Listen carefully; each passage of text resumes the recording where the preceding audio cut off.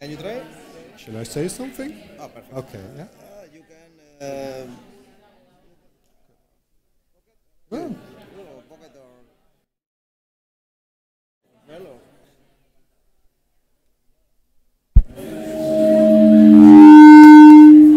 ¿La móvil o mobile o?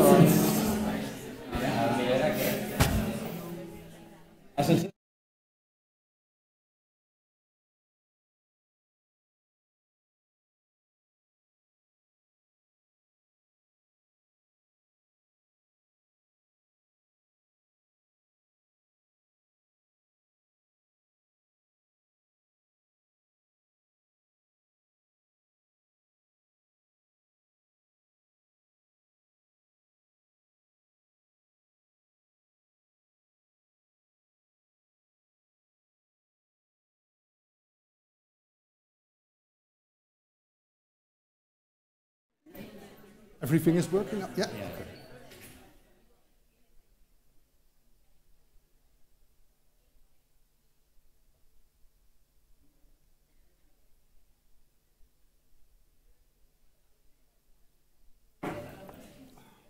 Hello.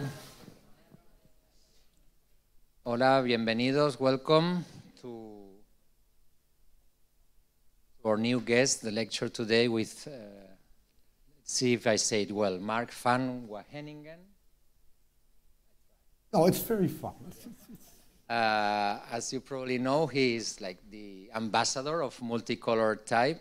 I guess that the lecture today is going to be very interesting to see how Mark has been pushing or breaking the boundaries, introducing color in a traditional discipline who has been very tied to white, tied to black, sorry, let's say. And also at the same time, he's breaking these rules, but also using from the, learn from the tradition of traditional ways of printing and these methods. Just one thing to ask you, it would be super nice if you come closer, some of you. I think it would be much nicer for Mark. I think he's going to be... It doesn't look very nice when there's light. Yeah, exactly. Come on, move some of you, please, to the first rows. You will see better the screen also.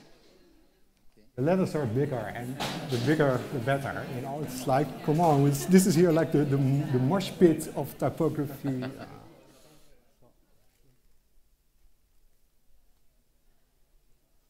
You can come first row too. Don't be afraid, come on. Don't be afraid, exactly.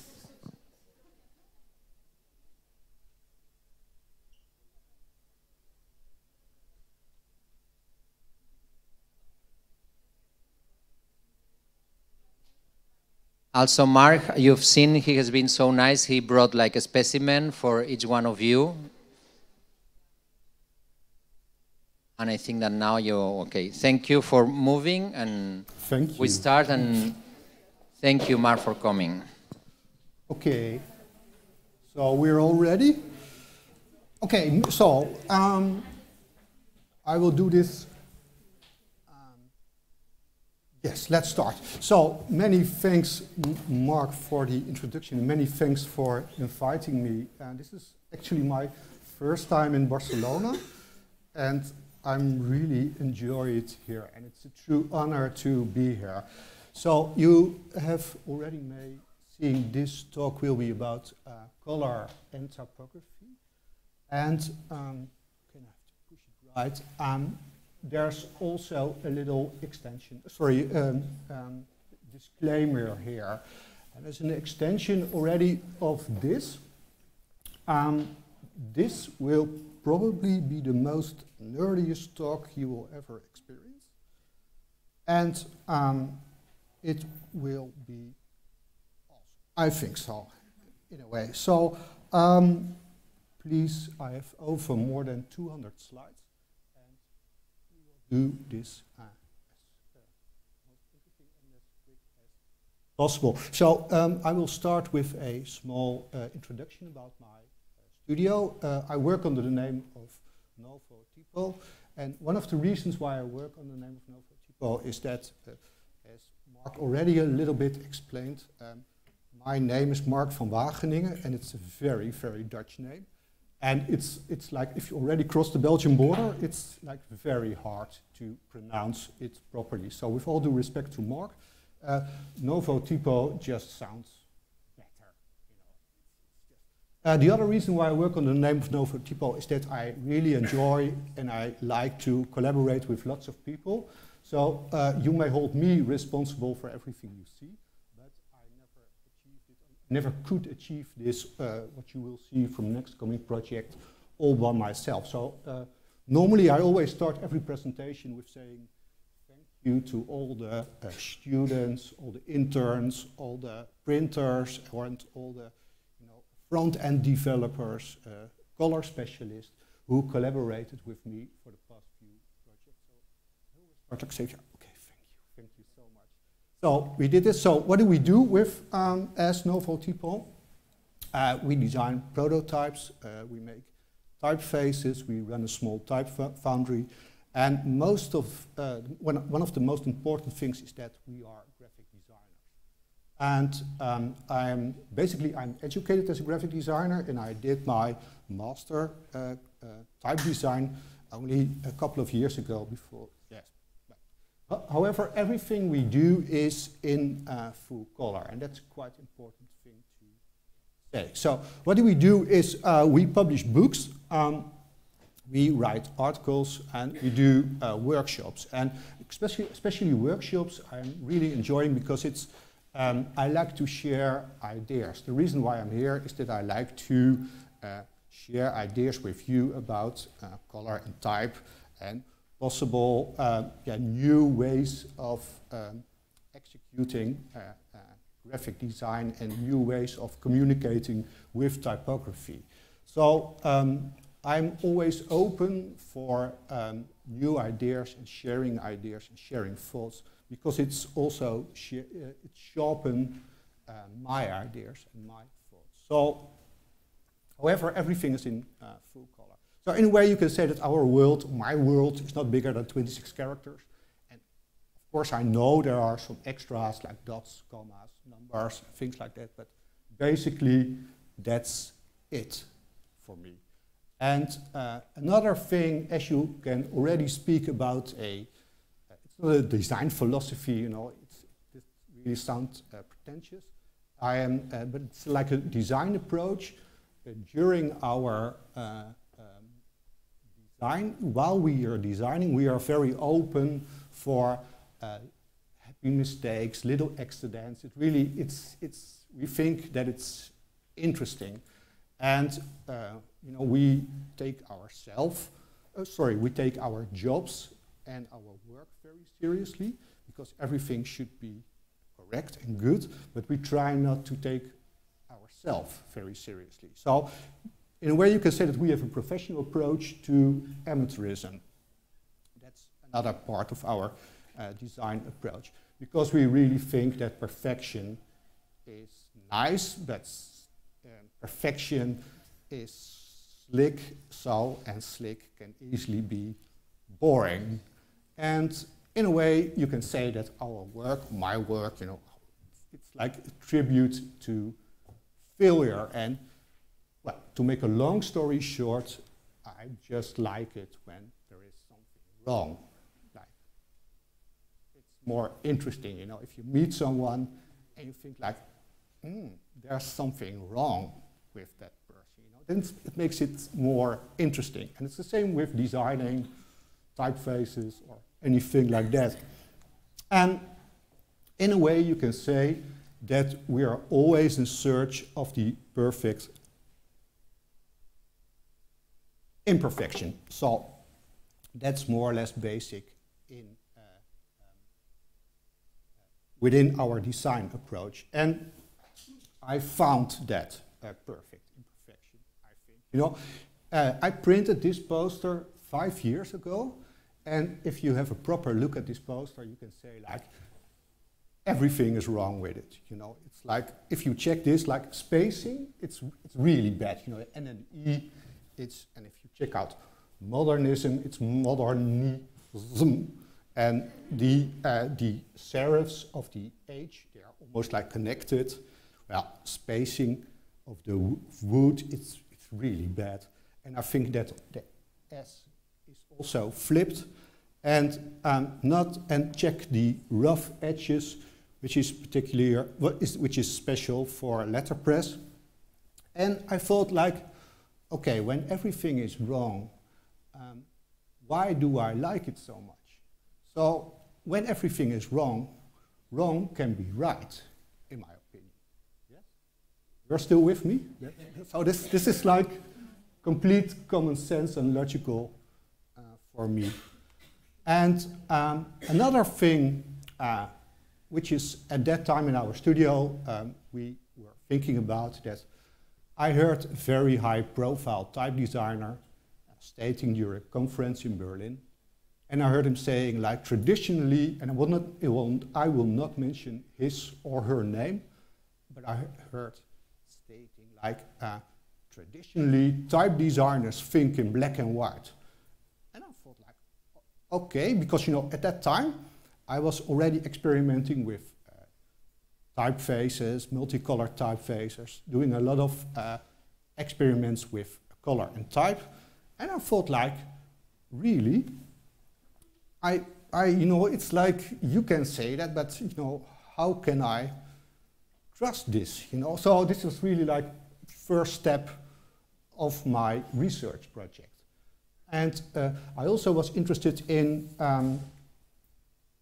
putting my own work, you know, these experiments, more or less embed it in a more historical context. And another thing, we will start in a minute. Another thing, which is quite important, is that I discussed the possibility of designing and writing a book about color and type with my publisher in Germany, in Mainz. And we discussed, like, okay, what will be the structure of the book, and what kind of subjects do we do. And however, you say, like, whatever you do, if it's a presentation or a book, never ever start with Gutenberg. You know, it's like, it's incredibly boring, and you know, people will leave or will fall asleep or will leave and go to the bar, or they will put the book away, you know, and they will, you know, anyway you will lose them.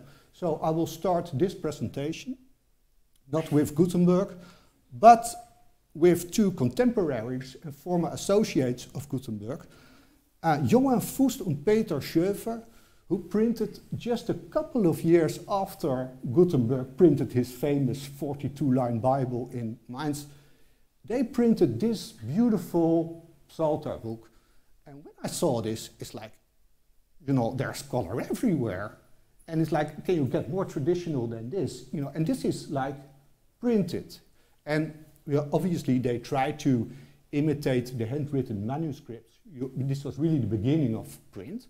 And, but this is printed, and they used like red for rubrication. It's like the Latin word red, rubar, rubrication. But if you take this beautiful book and a step further, there's already like a very beautiful multicolored uppercase D in it. And I thought, like, oh, this is quite something, because this is very traditional. This is multicolor.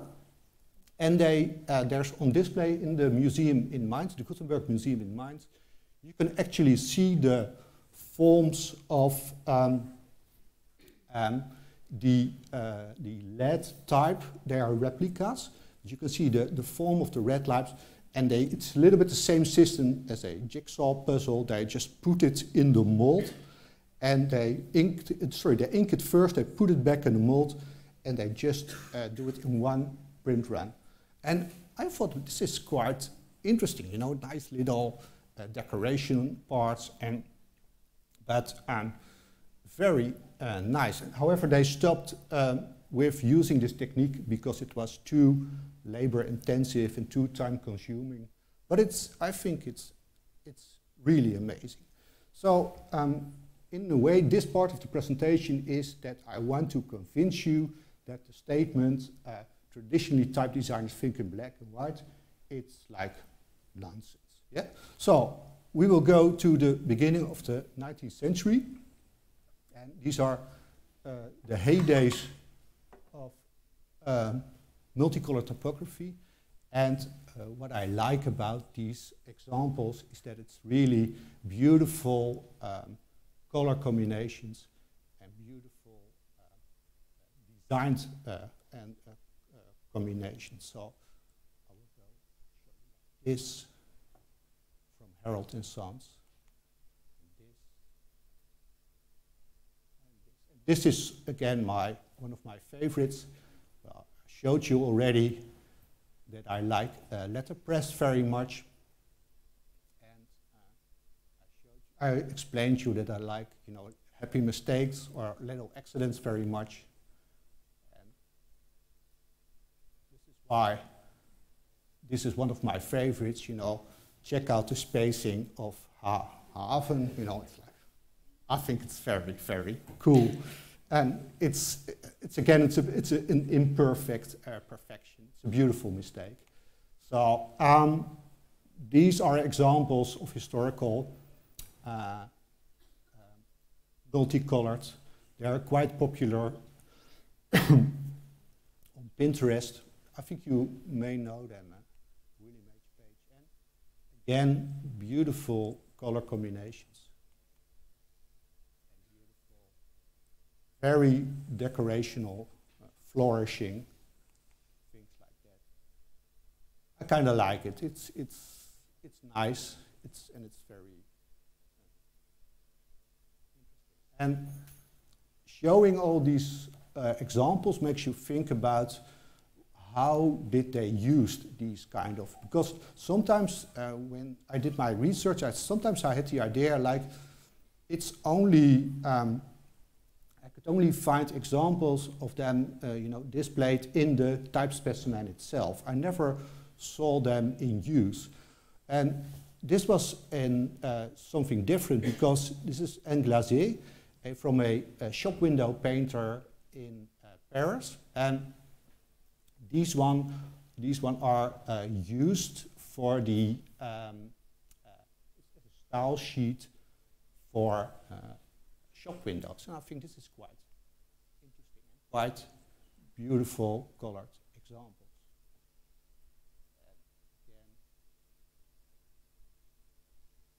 And what all these examples have in common is that they all have a very decorative approach. And I think that multicolored typography can go into two different directions. One is the decorative approach, and one is more or less like the construction approach. And I was already playing with that construction approach, and then I saw this is again all decorational. This is typically, you see a lot of flourishing, beautiful floral elements, but also a lot of inlines, outlines, shadows, and things like that. That's really decorational. But what is happening here with Cassandre, and this could be a very good friend of mine. And what is happening here is that there's really something else, because what he is doing is that he is the basic shapes of every character.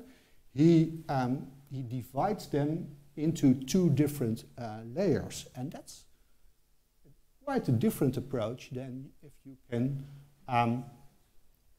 compare it with the decorational approach. Yes, everyone?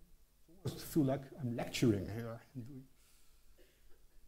So again, this is like, I think this is a very interesting example of dividing the basic shapes of a character over different layers. So, okay, I hope that you're all convinced now that this original statement of type designers traditionally thinking it's nonsense, Open your mind, I would say. So, back to January 2015 to the Grafisch Werkcentrum in Amsterdam. It's a lovely place with all beautiful letterpress, book presses, letterpress possibilities. And well, I printed this poster there, and then I thought like, okay, this is quite interesting. I like letterpress very much because it has really all these happy little mistakes and little accidents. And So I thought, like, would it be possible to make a typeface which is more or less like connects those two approaches, like and multicolor and letterpress. So this was the start of the Typewood project, because I thought, like, yeah, this is, traditionally type designers think in black and white anymore, don't think in black and white anymore, but why, Hollywood doesn't produce any black and white movies anymore, so I will start Typewood. It's wood type, it will be wood type, Typewood. And I thought, like, yeah, the world is in full color, the web is in full color, I will do Typewood. So I started these sketches and trying to design a typeface which is obviously designed on a computer, so you can really see, like, this is so typically Bezier curves, and really typically designed on like an Illustrator or in Glyphs or some other design app. And I was trying to, and I was at that time, it was really before I did my research on Cassandre and Bifour, I was also trying to cut down letters in different parts. And I did something like that. And I was really very happy with what is happening when I was overlapping different colored parts of a letter. And then I thought, like, okay, if I really want to understand what I'm doing, what I'm trying to do with different colored parts and different letters, I will transform this concept to letterpress, and so that I can actually hold the letters as physical objects in my hand. I thought that this gives me some insights about what I am doing. So I thought, yeah, this is, I kind of like this way. So I started with the transformation of digital files, just from my computer, trying to transform this, translate this into wood. And I went to a Fab Lab, and this is a very nice workshop where they have all these interesting machines like a laser cutter, a CNC routers, things like that, 3D printers. And I did my first experiments on a CNC router. Then I thought, like, this is quite nice. But I was also a little bit like, yeah, this is nice, but it's also a bit too nice. Because it's like, it was so sharp when I made some testing prints. There was no reason for me to step away from my computer, because I wasn't looking for perfection. I was looking for imperfection. I was trying to find the perfect imperfection. So this experiment totally failed. I want to show this because I make a lot of mistakes and bad experiments. So I went to another machine and I did some testing with different types of wood. So I went to just to the local wood shop around the corner at our studio, and I did some testing with different types of wood. And this is quite an interesting slide, because this is like, oh, now we're getting somewhere. This is really something. And then and this is the most important slide of the whole evening. Almost like if you see like this, this little hairy beard, that's what I thought, like, yeah, that's quite nice, and that's quite interesting. And this is like the perfect imperfection for me. So this was very, very nice. So, happy experiment, perfect imperfection. We found the perfect type of wood. And I started with the first test print. And yeah, this is also, and this is interesting, I did my first test prints here, and I like letterpress so much because, like you, this is so black. This is the print of this. You can never achieve this on your laser printer or on an offset press. This is really like big black. You know, it's like the first black coffee in the morning, which hits you in the face. It's like you're awake. You know, it's like that's kind of print and that kind of color combinations I really want to show, because it's really, I want to make some kind of typographical wake-up call with coffee in your eyes, something like that. No, you're still with me? Yeah, well. And yeah, so this is, and I think, you know, the ink is still soaking wet. And what I especially also like about letterpress is that you can, if it's really push it into the paper and it's a little bit squeezed sidewards, that it's like, I really enjoy this. Another thing which is important is that I want to say that I never initiate such a project because of nostalgic reasons. I am not interested in designing revivals or anything, or I am only interested in letterpress because I can learn something which I can take with me to design a project which can possibly be the typographic future. I want to design the present and the future by experimenting with old or with contemporary techniques. And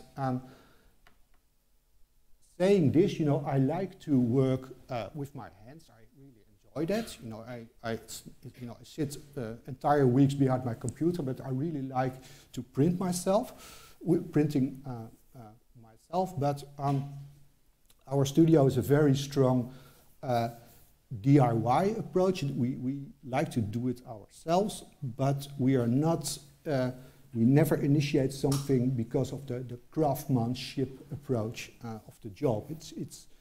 We always think that concept is first, and then we think about how we execute something. Yeah, I think this is important to state. So, we did 3 different types of wood. We didn't choose for poplar because it's for technical reasons, because it's a little bit too soft. We didn't choose for oak because it's really something which goes. It's like an illustration of typography. And I think that type design or typography should never be. It should never visualize the illustration. It should be part of the concept. It should never visualize the concept. So we choose for alchemy, and mainly because of like this, or with these beautiful structure on it. And you can say like, okay, here above you see the vectorized files, and in the middle you see the letterpress files, and you can say like, okay, hey Mark, where are you talking about? What I can nearly see the difference, but I think it's very important to see like these little scratches, these structure here, or for example with the C. I think it's very important to have this, because it's the perfect imperfection according to me, you know. And again, I'm inviting you to disagree with me. I look forward to discussion and to hear your opinion. So we started with the production of 12024 standardized construction plate, and it was like a regular size. This was only 1/4 of the production. And what was quite interesting is that if you sit behind your computer and you just can tap as many A's as you want, but for letterpress you need, how many A's do you need to have like a standard set to make a proper design? You know, I had no idea. And so we found some references in and it's depending on language, and we found some reference in a letterpress type specimen from a lettergieterij Amsterdam from 1930. So this is the basic digital files of the structure of Bixa color, the first typeface. And here you see. So the production could start. And these, I think these are still one of the most exciting slides of the presentation. Here you see Jaap, he's one of the, he was the operator. Changing the spindle. This is halfway the project. And I don't know if you ever saw this, but it's so nice to see your own typeface appearing in WooType. This was halfway the project, and we took this back to our studio. We all had to polish them by hand, and this was a regular day at our studio. And at that time, we were so happy with the two interns, the two students from Paris who did their internship at our studio. So they helped us, and we had to. Put a varnish on it, and so the first day of print started, and this was really an exciting moment. And this is the first layer. Here you see first test prints, and I was so happy with this, you know. And I saw that there are lots of, you know, we had to play with the oil, we had to put the pressure of the press put properly, but. Really enjoyed these prints already.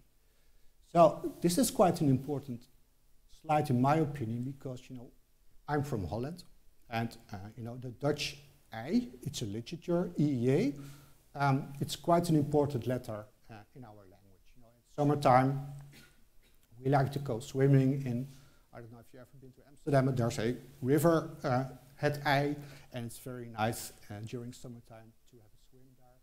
And very close to our former studio there was a beer brewery, Het I, and it's very nice beer there. So I is really an important letter. We call it the 27th letter of our alphabet. And I think it's, you know, it's as type designer, you should be responsible to cover as much languages as possible if you design a typeface for the Latin script part of the world. And another thing which is quite important to note is that my output in our studio, it's a very well-balanced mix between client-related jobs and self-initiated jobs. And you know, my clients will never allow me to print something black on black paper. With black ink on black paper. They will say like, no, it's like depressing or things like that. But it's unreadable. They will never allow me. They will never pay for it. So, but as a, if I'm initiating my own project, you can do whatever you want as long as it fits in your concept. So I'm really happy with this slide. So another thing which is important is that a type designer designs something and then they make a specimen for it and they come up with something like Hamburger van Sif or the quick brown fox and jumps over whatever. You know, it's I cannot imagine that you print something like that. What doesn't mean anything, you know? It's like, I think it's like, you know, nonsense, you know. Don't say anything which doesn't mean anything.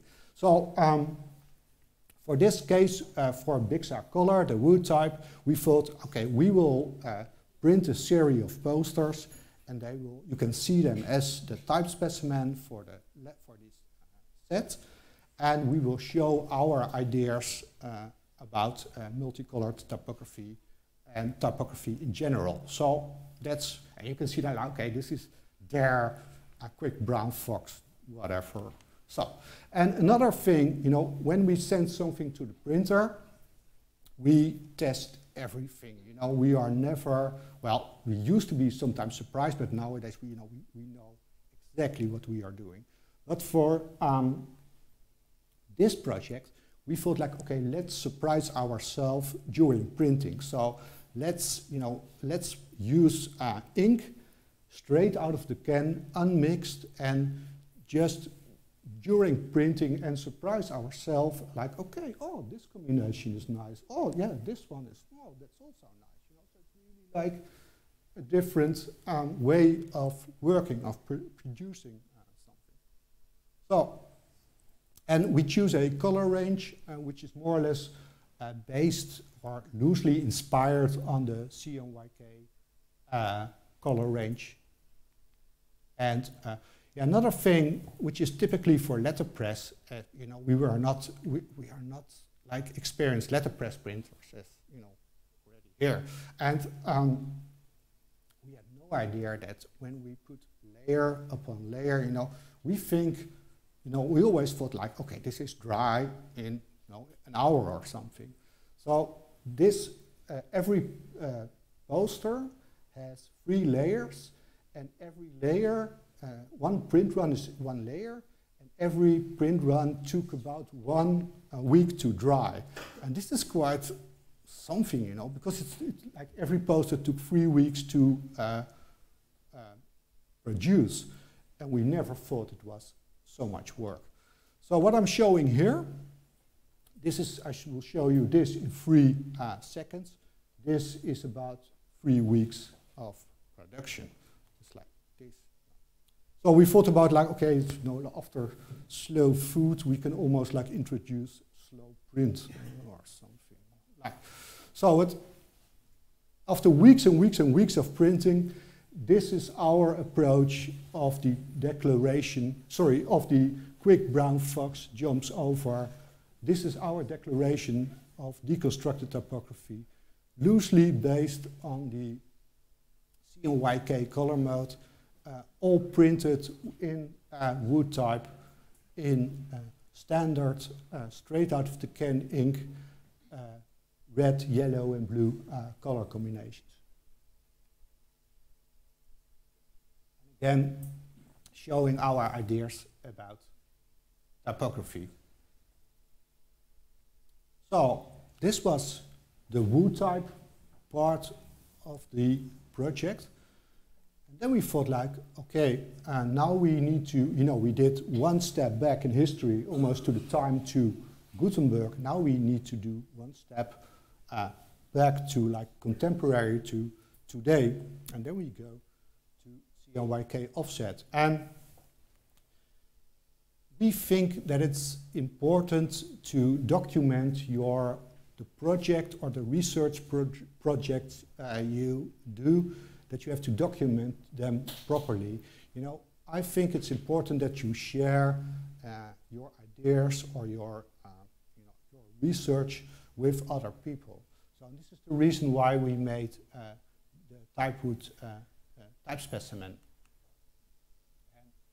And these are all transformations of the letters in digital and vectorized files.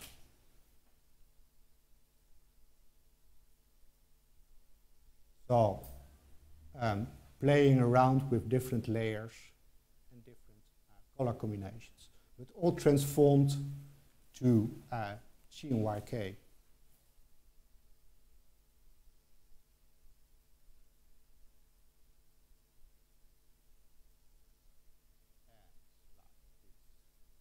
And the actual size of the wood type here. So we thought like, okay, it's important to compare like the digital files and the digital CMYK printed files, and compare them with the letterpress files. So I think it's important to know what you are doing as a designer, as a printer. And playing around with all the different color combinations, I thought like, yeah, I really enjoyed it, and I think it's really interesting, all the new possibilities what you can make with this different constructed and deconstructed type. And because we are so convinced about this whole idea, about this whole concept, I collaborated with Roel Nieskens, and he's a very clever front-end developer. And we collaborated and we made the website bixacolor.com, because we thought, you know, we were so happy and we were so convinced about this concept that we would like to share this with lots of other people, anyone who is interested. So again, you're all invited to go to the website bixacolor.com, and you can play around with the color and the type combinations, and you can download the font for free. And however, it's for, you know, non-commercial use only. It's please, if you want to use this for a client, then you should buy a proper license. But as a student, you know, you're all invited to try this. And you can install this in your, just in your Creative Cloud, and you can work in the color combination you made in InDesign or Illustrator or Photoshop. You can install it there. So that's the reason why we made bixacolor, because it's also, it will be part of the possible future. And playing around with Bixa, I thought like, okay, this is quite interesting and quite nice. Then I was thinking about the whole idea of constructing typefaces and deconstructing typefaces. Then I thought like, okay, if I can construct and deconstruct a typeface with color, because, you know, I started with one letter and then I did one word, and words, 2 words or 3 words. Lots of words make sentences, and sentences make paragraphs, and paragraphs make chapters, and, you know, chapters can make an entire book. And sorry, I was interested in really the step from decoration to deconstruction with type.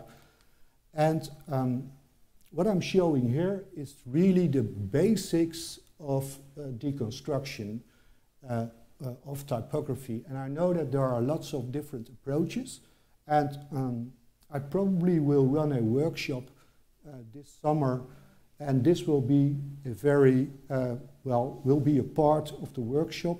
So how can you deconstruct a typeface with color? This is the most basic approach. There's also, you know, the stencil typeface approach, but there's also a calligraphy typeface approach. So it's really, there are lots of different approaches. Historically, there are approaches of deconstructing typefaces. These are 2 ones, but this is I think this is a very interesting concept, because you don't add any decoration to the basic shape of a character, which makes it very usable and probably also legible. And so I was interested in design a typeface where bixacolor was obviously a typeface for larger sizes, for size like this, or even for use on posters or anything. For now, I was interested in design a typeface for smaller size, for body text size. And before I show you what I made, I have to state one thing first. In my opinion, in our opinion, in Novo Typo opinion, I basically don't care about legibility or readability. I think every character is legible by definition. And this is complete common sense for me. And of course, you're all invited to disagree with me. But if, you know, a character, it's not legible, it's not a character anymore. Yeah? It's an abstract sign, but it's like an A is an A, a B is a B, and it will always be an A, and it will always be a B. Yeah? You're still with me? Because it's starting to get nerdier and nerdier. this is complete common sense. So for this we made, with this construction and deconstruction approach, we made this typeface Ziza for smaller sizes, for body text sizes.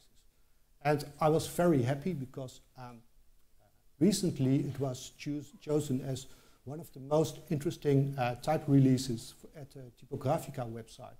And it's very nice if you receive the attention for your work. So this became Ziza, and I explained to you that we take our we take ourselves not very seriously, but we take our jobs very seriously. So we made a Latin version, and for now, Lisa Dreus, I collaborate with her.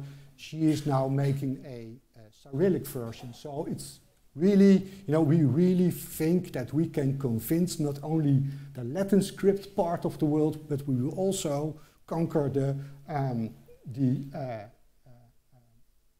Cyrillic scripts part of the world. So Russia will be on our feet, hopefully within some years. So, but we think it's important to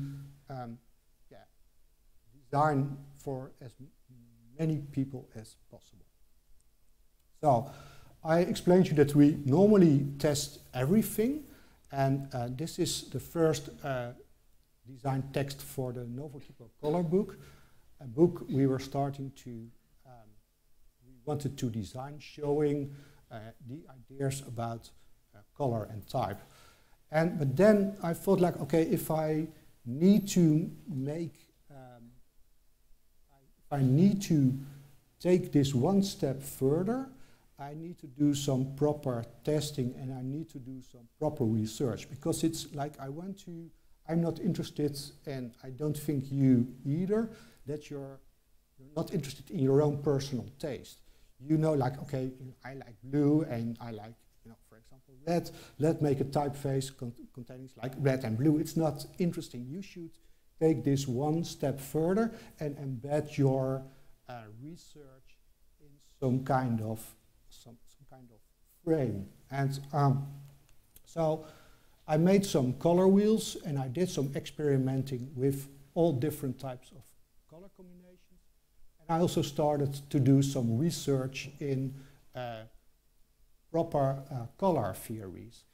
And at that time I was very interested in how color was names. And we are all working now with industrialized color combinations like PMS or CYK or RGB or raw colors, things like that.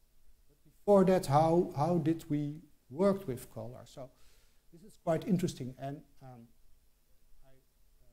studied the theories of Joseph Albers and Wittgenstein, and I some historical research. Goethe is very nice. He's totally wrong, but it's very interesting to read about. And Chevreul is very interesting. And there's like Albers is nice, and I am very interested in Itten. And I did some research to the Musso color system. Itten, he was one of my favorite color theorists. And what I was trying to do is that I am, go beyond my own personal taste and try to transform and translate the ideas of Itten into typography. He designed, or he stated, that there are 7 types of color theories. And the contrast of hue, light and dark, cold and warm. I think this is part of like very basic color education. But he made them for visual arts. And what I did is I translated them or transformed them to typography. And this, this gives me some kind of framework which goes beyond my own personal taste. And well, I think it's a very beautiful schedule anyway.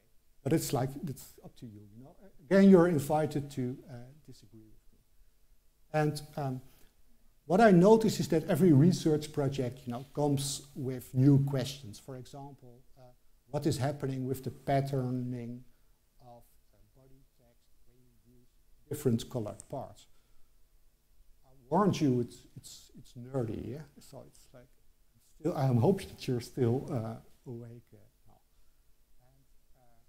And I think that color can also be very interesting if you want to use it for optical corrections within the basic shapes of a character.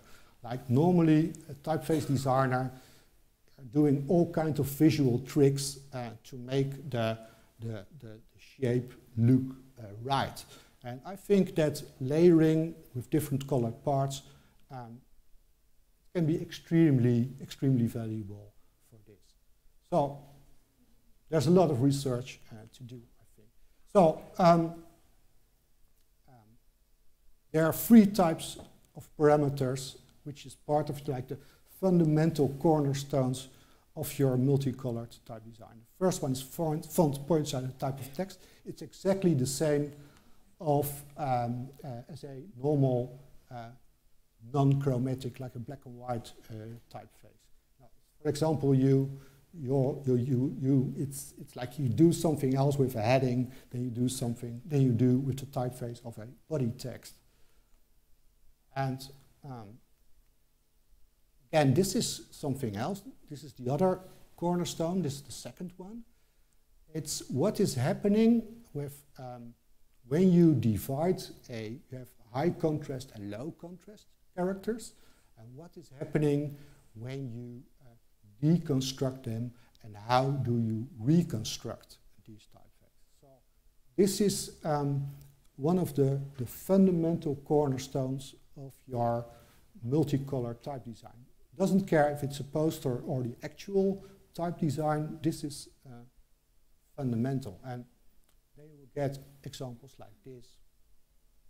And I think it's very nice if you mix like the deconstruction part of a high contrast typeface and you mix the deconstructed part of a low contrast typeface, and well, then it's like ecstasy almost, typographically speaking.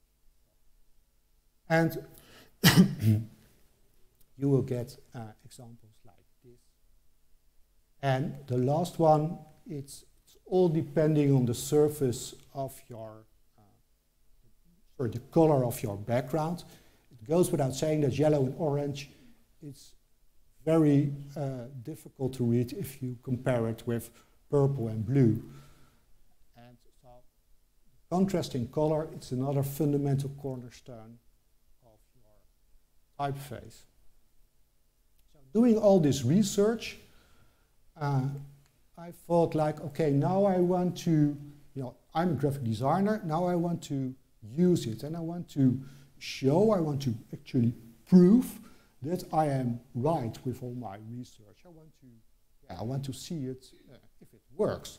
So I want to translate and transform my ideas. I want to use them in an editorial context. So I show you a few examples. Like one of the basic things of a graphic designer, your basic task is to organize information. You give hierarchies to a text, and it's like, okay, you think that more important ones, you make them a little bit bigger, and within a body text you can use more or less like 2 ways of emphasizing a certain part of text. And then you can, like, because your regular type designer, he's providing a standard set with a Roman typeface, an italic typeface, a bold italic typeface. What I'm trying to say is that wouldn't it be interesting if you can use like the multicolored typeface, so the multicolored variant of a typeface. And you will get examples like this. And I think it will take some time, maybe 100 years, but I think that you can use color, multicolor typography in an editorial context to emphasize a certain part of text and to give hierarchies to text. And again, you're invited to disagree with me.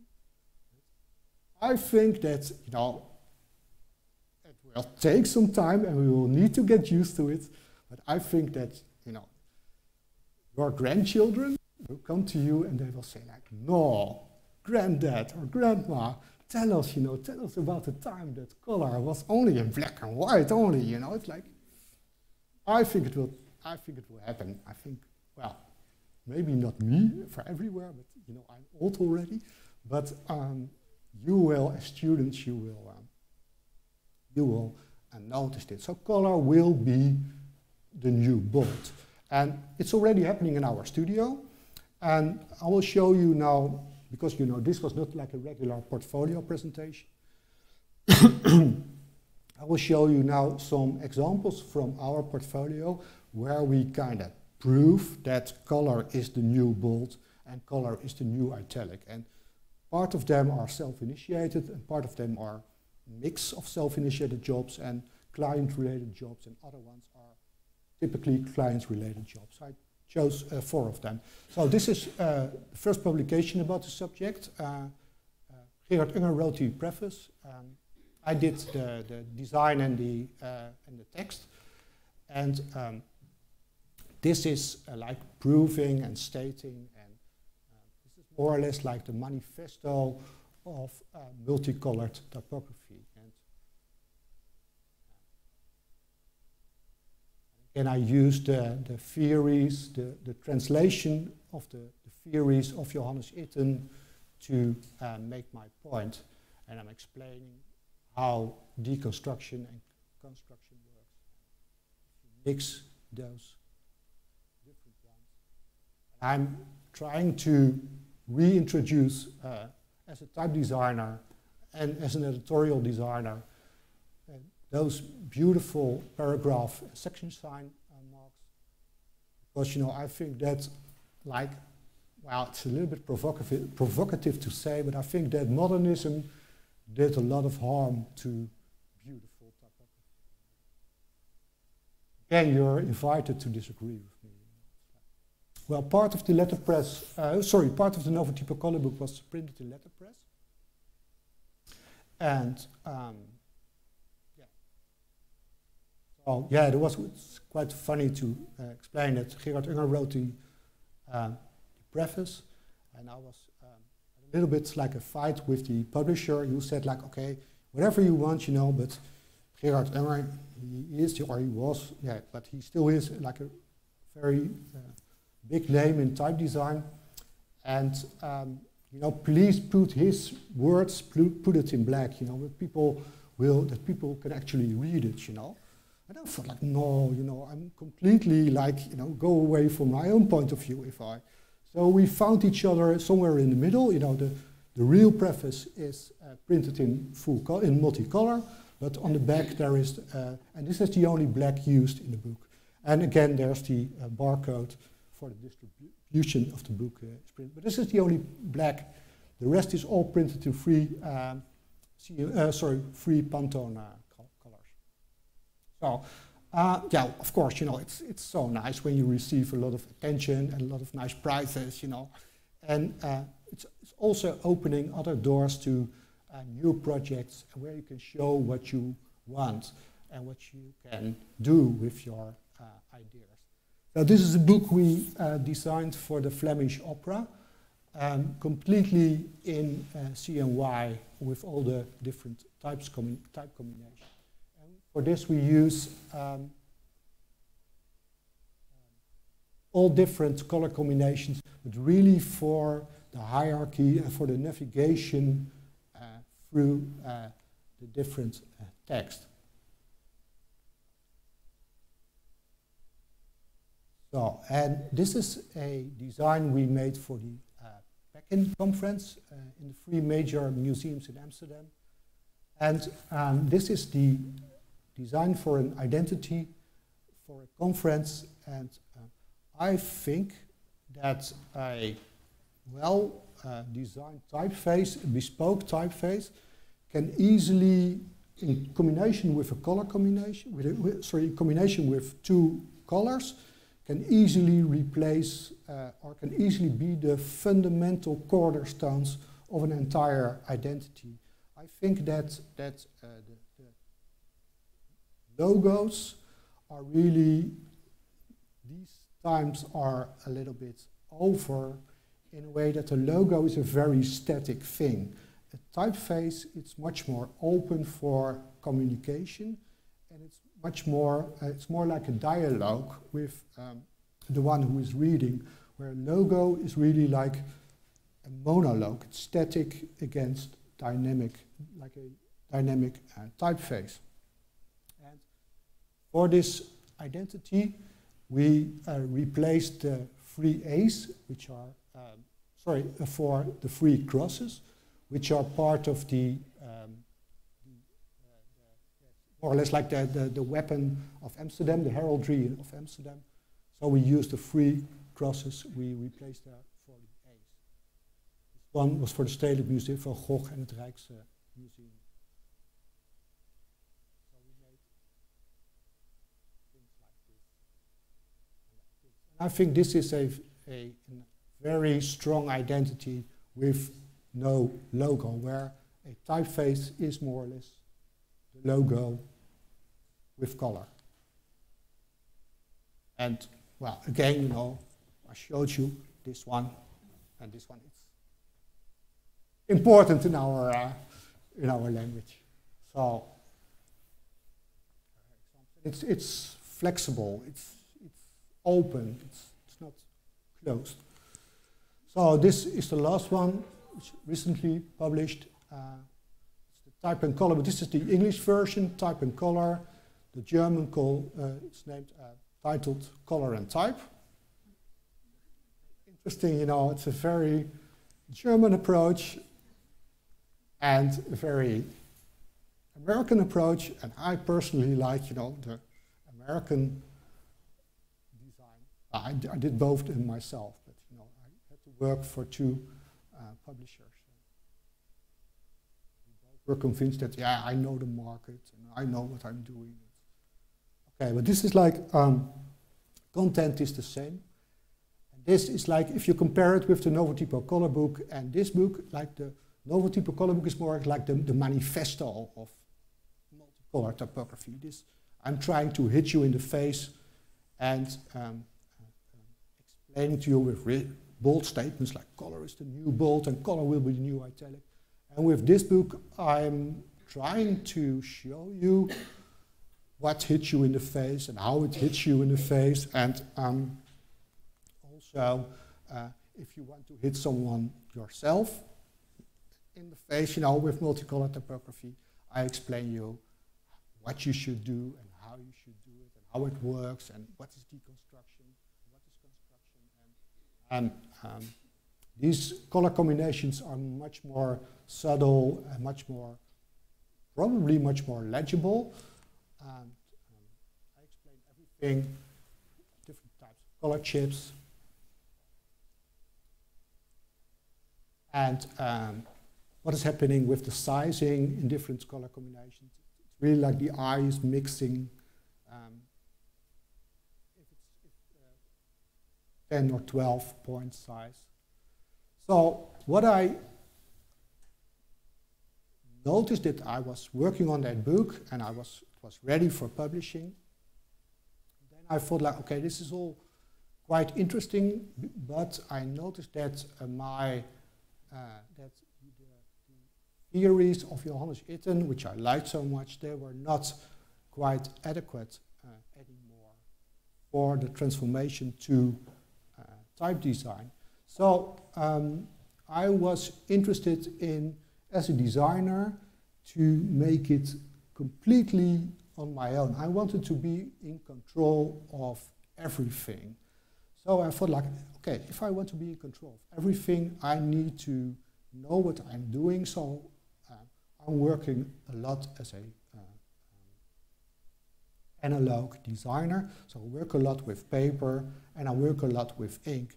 So what I'm doing here, I want to try to make my own paper and I want to try to make my own ink just to understand what I'm doing.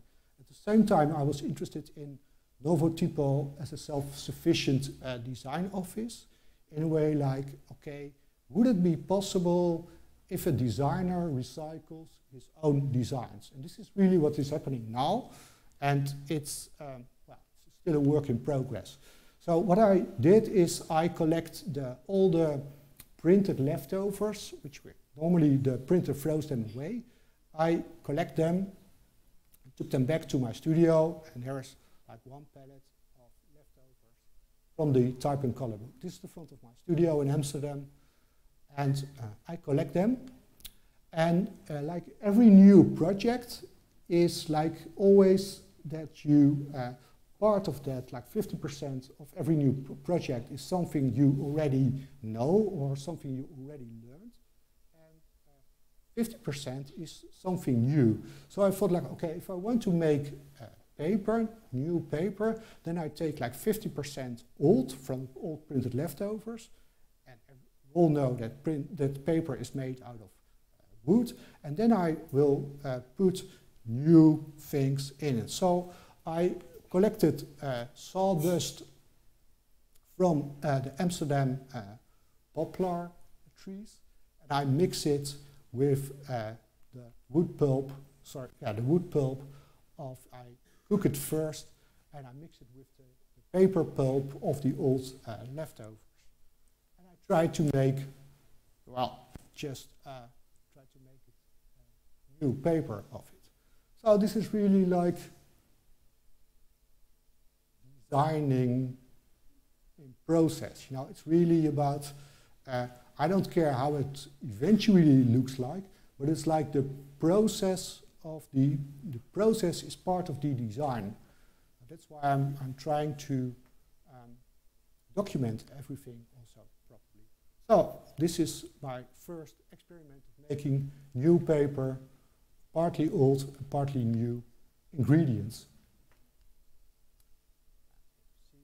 What I especially like is that you can actually see where what is your old projects like. This is a very small piece of paper from the Type and Color book.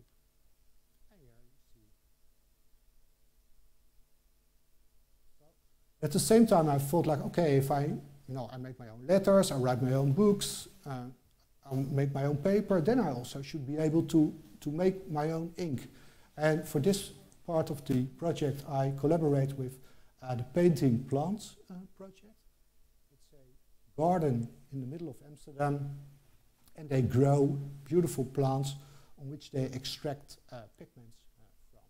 So, based on blue, yellow, and red, indigo, safflower, madder, and I try to make this into ink. And I'm doing like nice experiments in my kitchen and trying to think, I have no idea.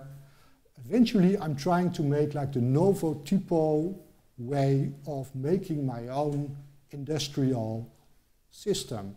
Like I want to make my own Pantone system. I want to make my own CMYK system.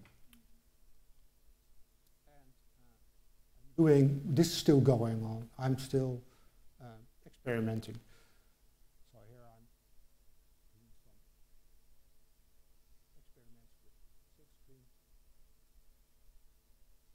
So what I'm trying here is that I'm trying to make my own contrast system for typography when I'm in control of everything. So this was halfway the project. I made a small exhibition. And again, if you can make your own paper, you can make your own ink, but then you also should make your own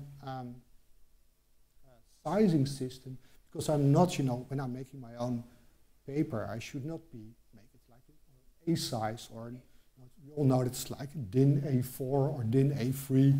It's like, then I want to make my Novo Typo sizing system, I think. So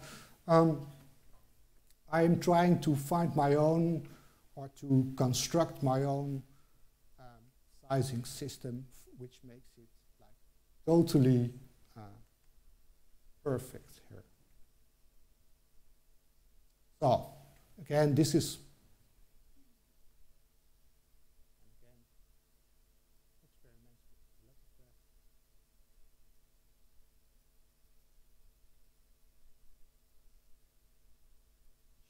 and showing with different color combinations and with different paper combinations. So, but it's still going on, ongoing. You know, I share almost everything I do. You're invited to follow it via the hashtag Novo Typo off grid, and you know, every failure, everything will be. I will show you there. But really, design.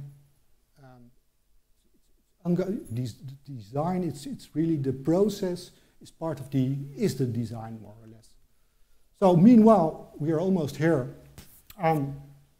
We are experiencing like the new dawn of an era. I think you're invited to use color for everything. You know, you can use it for navigating through text, or just for beauty.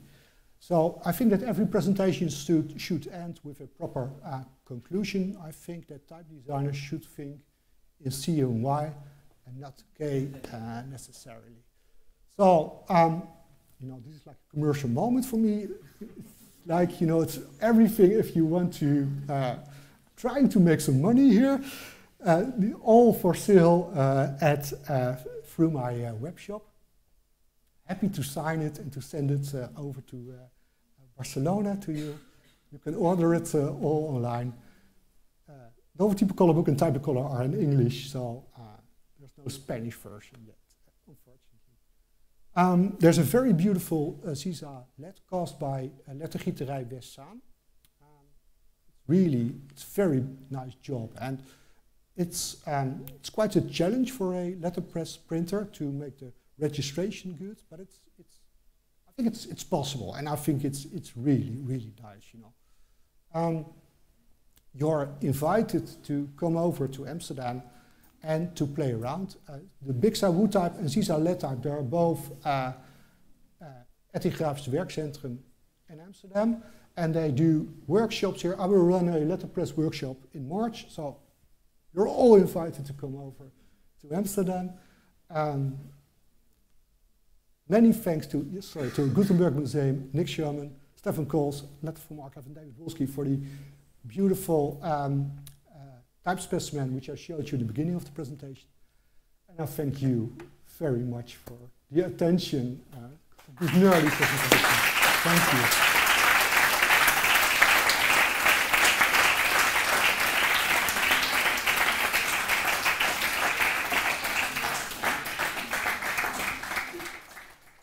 Thank you, Mark. ¿Alguien? ¿Alguna pregunta? Some questions? Hi. Hi.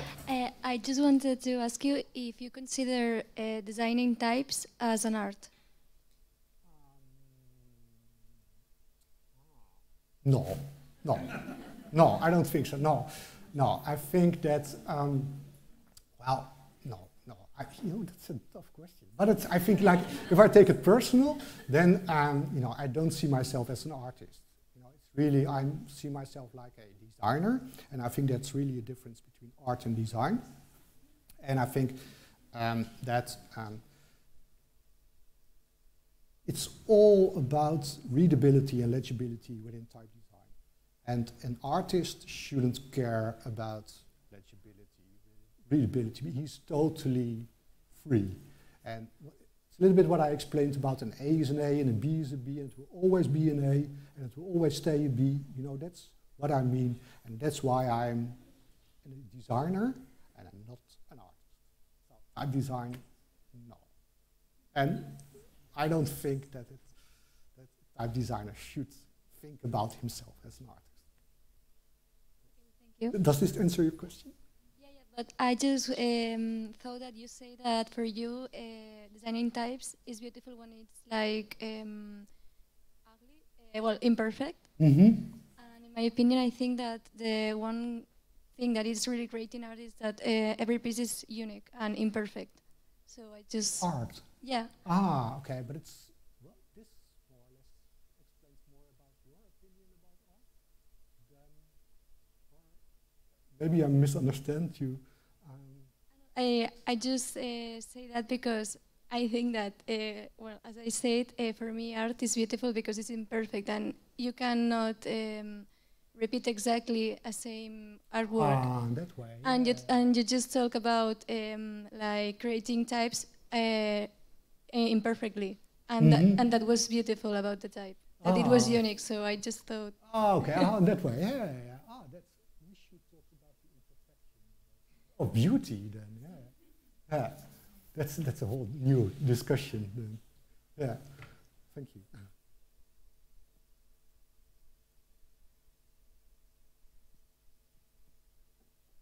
Well, first of all, thanks for your lecture. It was very interesting. And my question is, in your process, I have noticed that you have like plenty of variables, options, combining options.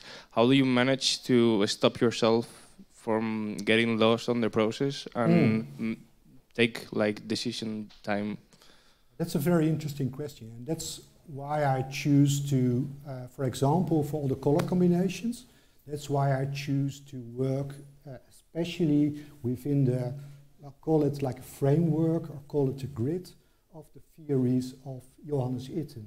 You know, I thought like, oh, I can do anything with type and color now, but I really need to, you know, put the lines, put the borders of my, put it in some kind of framework, you know, and that's, so I'm always open for, when I see some like challenges, or problems, whatever you call it, then I'm open for, okay, how did another artist deal with that problem? Or what is happening here?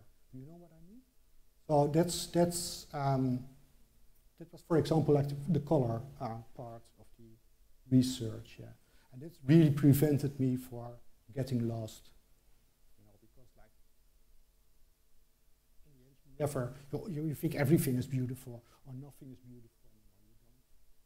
You can easily be lost.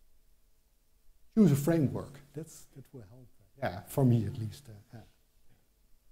That's also the reason why I like to work as a type designer. You know, it's really restricted area, and that's already a framework.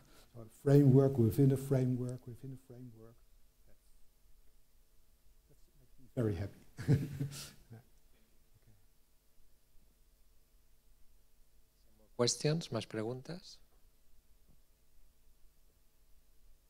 Don't forget to come this summer then if you're interested and if you think you can handle even more of this, you know, if you go like more nerdy inside information, then it will take 1 week. 1 week, and what would be interesting if you if you attend that you will make like a basic multicolored typeface yourself, designing your own type system, designing your own color system. That will be the goal of that workshop. So, come. Thank you very much. Thank you. Thank you. Thank you.